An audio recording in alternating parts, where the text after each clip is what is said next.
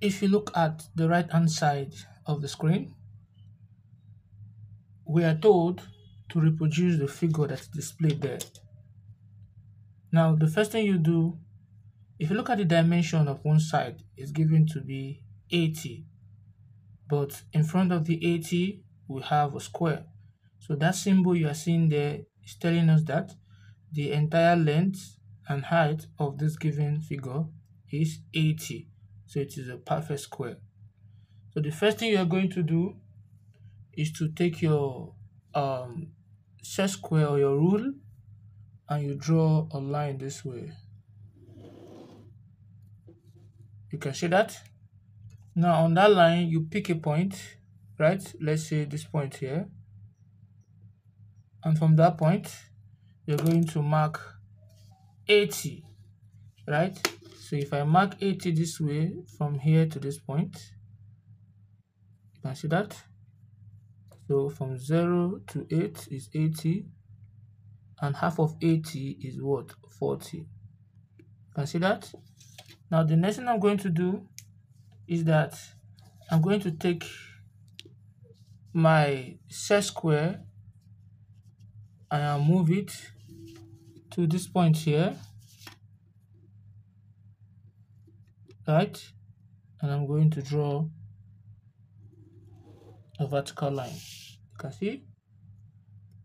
And also, I'm going to come here too with my instrument.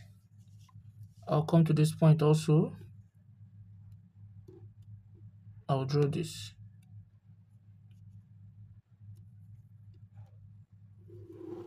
This way. You can see that.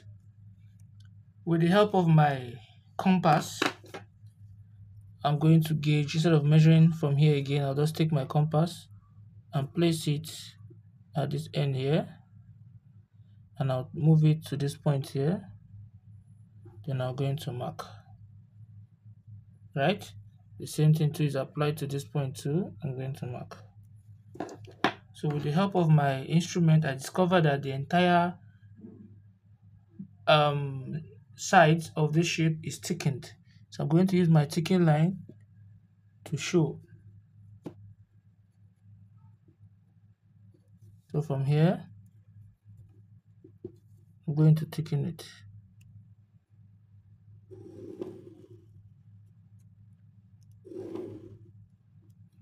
You can see that. I'll move up also. I'm going to thicken it also.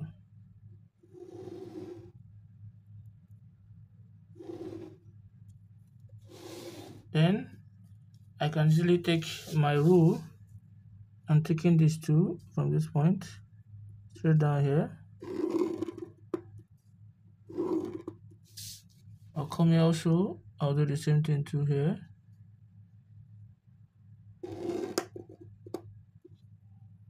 Right?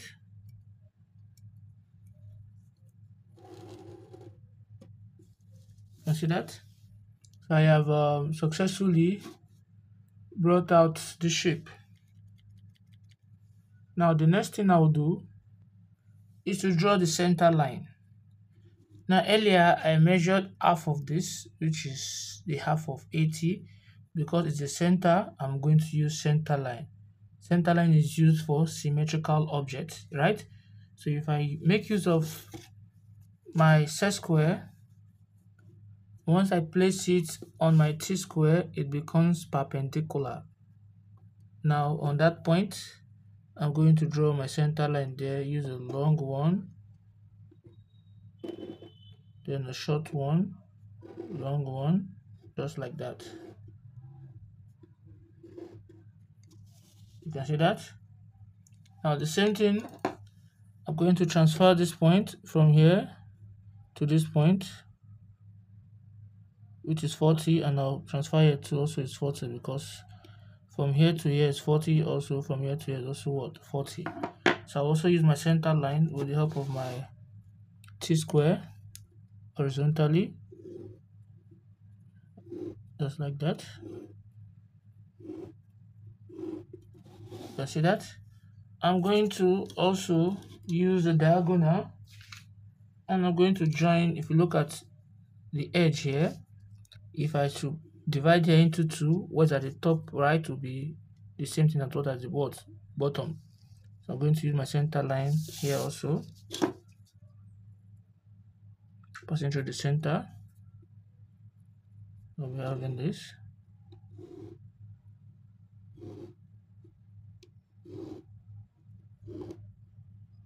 Can see that what is here is the same thing as what is down here. The same thing too, I'll do another diagonal again, passing through the center.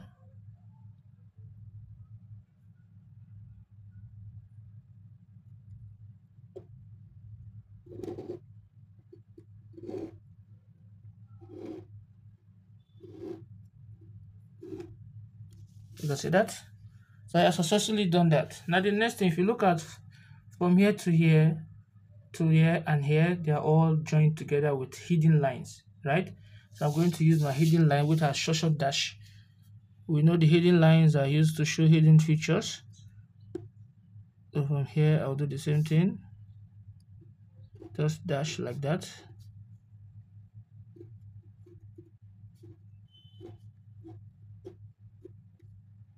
I'll come again here, I'll do the same thing.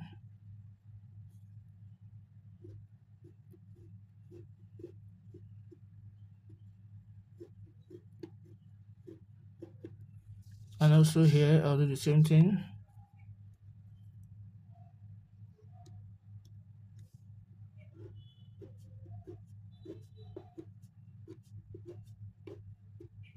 Same thing here too, I'll do the same thing.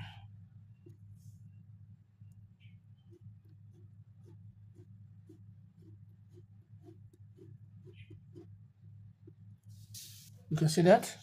Now the next, if you look at this, where they intersect, where the center line and this hidden line intersect, forms the center of each of these 4 circles you see.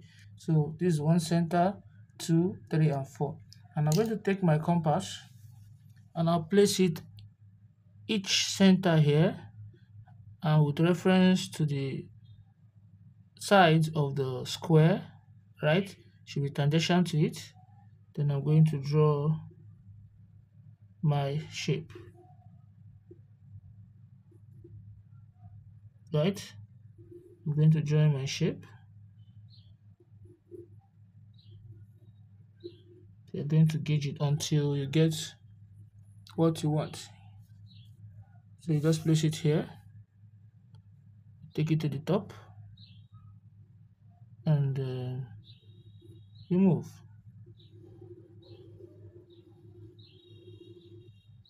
You see that?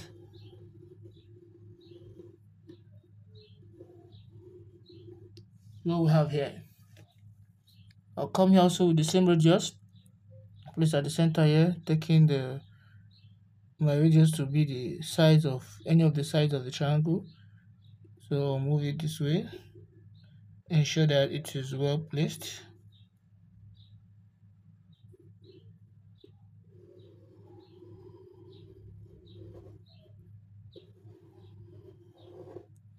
I see that. Come to this point too, do the same thing.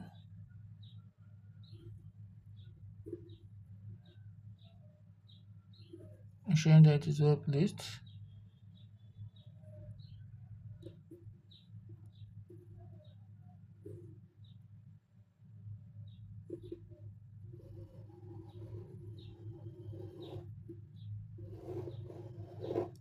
You see that?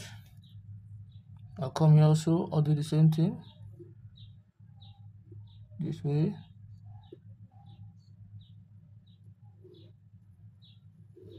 Before you gauge it, then you start drawing them. Now this is what we have. Now if you look closely, each of this center is joined with a thick line. This center to this center, as you can see in the figure, is joined with a thick line. This center with this center, as you can see, is joined with a thick line. This center to this center is joined with a thick line. Then this center to this center is also joined with a thick line. You can see that? Now the next one is, if you look, there's a circle in between the four circles. As you can see in this figure, just in this place, there's what? A circle.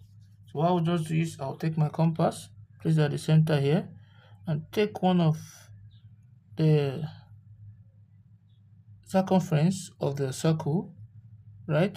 So then I'll now draw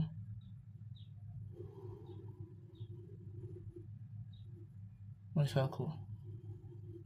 So this is what we have, right? We successfully reproduced it. Then the next thing we have to do is to draw the dimension. So we know that the dimension 80 is from this point here straight down to this point here. Then I'm going to connect it with my set square this way.